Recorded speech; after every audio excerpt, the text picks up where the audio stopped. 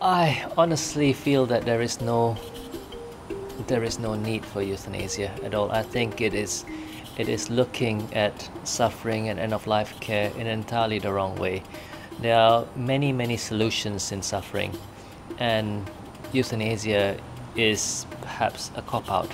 Sometimes people just concentrate too much on the downside of things, and we forget that Nazmi is doing a lot of incredible things, and we should support them through that.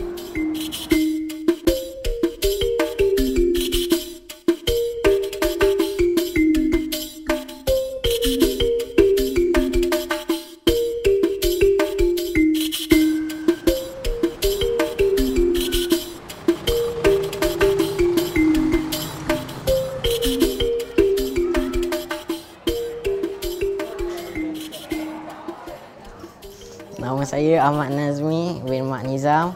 Saya dari Malaysia, umur saya 15 tahun. Nazmi has spinal muscular atrophy, type 2. Affects your muscles, so he gets a progressive degeneration of his muscles. Penyakit SMA ni dia melemahkan fizikal, tapi otak dia tak mengganggu.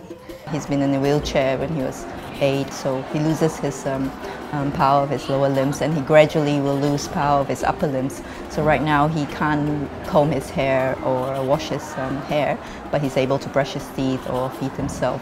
So that will slowly deteriorate, and so he would not be able to do a lot of things for himself later on as time goes by.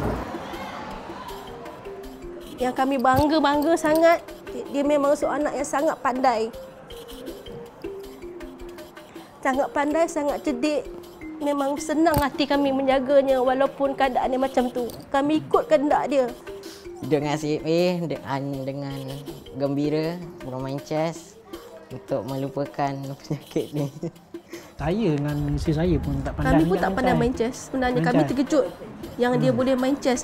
Sedangkan dia punya sepupu dia, saudara-mara yang lain, kami dah cek memang tak ada seorang pun yang boleh main chess. Tambah pula dengan blindfold yang tutup mata main, itu pun dia boleh main. Very good chess player. He's a very good chess player. When I saw his books, it was alien to me, the things that he was doing, because I'm not very good in chess. I just play basics, you see. So I said, when I saw this, oh, you're very good, Nazmi. And then he said, I practice this at home. Saya berminat main chess dengan bermain game di komputer. Saya suka main chess sebab dia menguji minda, dia mengembangkan otak. Dari segi IQ dia, alhamdulillah dia punya kepandaian ni dia baiklah. Dia kepandaian dia baik walaupun dia berpenyakit SMA, iaitu urat saraf.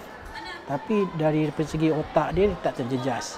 Sekolah juga boleh melupakan kita tentang penyakit SMA, tentang kita OKU, sebab kita belajar semua benda luar. Yeah. So he's really very hardworking person, and he follows instructions very well. That's why he was top of the class for my English last year. Then I had to teach the hearing impaired students. I used to ask him, what do you say? How do you sign for this? And now he communicates with them like normal, daily, everyday routine for him. He doesn't find anything difficult in it. So he learned very fast. That was very interesting. Nama saya, kemudian N-A-Z-M-I, Nazmi. Saya dapat kekuatan dari kakak saya, Atika Amirah. Atika was very friendly and she really wanted to study. And Nazmi is the same. He is a real good fighter. He really wants to be the top. Kakak saya, Atika Amirah, dia pun mengidap sakit SMA dan dia SMA type 2. Dia seorang budak yang sangat pandai. Pandai, cantik, memang cerdik sangat. Memang semua kawan-kawan cikgu memang suka sayang dengan dia. Dia meninggal di rumah. Memang dia pesan dia akan meninggal di rumah, dia tak nak meninggal di sekolah sebab akan menyusahkan semua orang. keluarga saya rasa sunyi lah dengan tak ada kakak saya, Atika Amira. Saya tengok Ahmad Nazmi sama, itu yang membuatkan saya dan isteri rindu sangat dengan arwah Atika Amira. Dia memberi, dia bercakap, nasihat dan beri semangat lah. Dia memberi nasihat saya supaya belajar bersungguh-sungguh, senyum, gembira, buat orang lain ketawa, dan buat apa yang saya suka dan berbuat baik, dan terus belajar untuk capai cita-cita untuk menjadi doktor. Jadi kami bangga sangat dengan Ahmad Nazmi. Dia ingat pesanan arwah kakak dia hingga sekarang dia tetap belajar. He knows his life will be shortened, and yet he's chosen to challenge himself. I mean, he's only picked up chess 2 years ago, and in 2 years he's won a medal for the country. Kemenangan menang pingat emas di para Asia Para Games. Then that's not enough. He goes on to learn blind chess. I mean, how incredible is that? I mean, who would push themselves so hard? Blind chess dia untuk menguji ingatan dan deria rasa tangan-tangan supaya kita ingat apa yang kita buat lah, yang kita gerakkan buah ni. So it's like, you know, he's got a limited time. He's just going to fulfill everything in that short time. Some children, they just give up very fast, although they are physically fit. But for Nami, there's something in him that's driving him to do the work. And I'm really proud of him. That's one thing I have to tell about him. Memang tahu keadaan dia macam tu. Dia memang, kami memang bangga sangat walaupun dia sakit, walaupun menunggu saat-saat dia tetap akan teruskan apa yang dia He's very, very proud of his achievements, especially in his chess.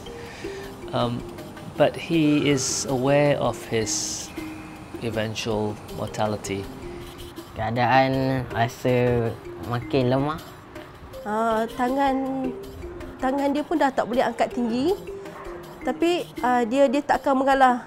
Saya tahu yang terima kasih banyak-banyak kepada Hospis Malaysia sebab membantu saya dan arwah Atika dengan memberi alatan-alatan. Dia ada misi, dia cakap selagi hayat di kandung badan, selagi belum ajal dia akan teruskan hidup. Dia takkan menunggu ajal tu datang bila-bila. Dia tak akan tunggu, dia akan pergi sekolah, dia akan buat apa yang budak-budak lain buat. Kami pun tak sangka yang dia budak yang sebesar ni, 15 tahun, boleh terima keadaan dia.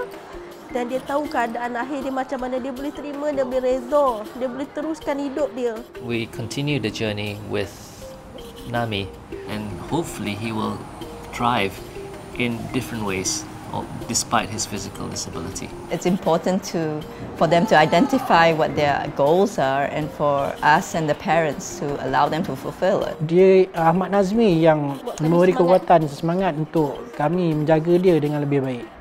Nasihat dia, sakit SMA, gembira dan buat apa yang nak dan belajar bersungguh-sungguh sehingga berjaya.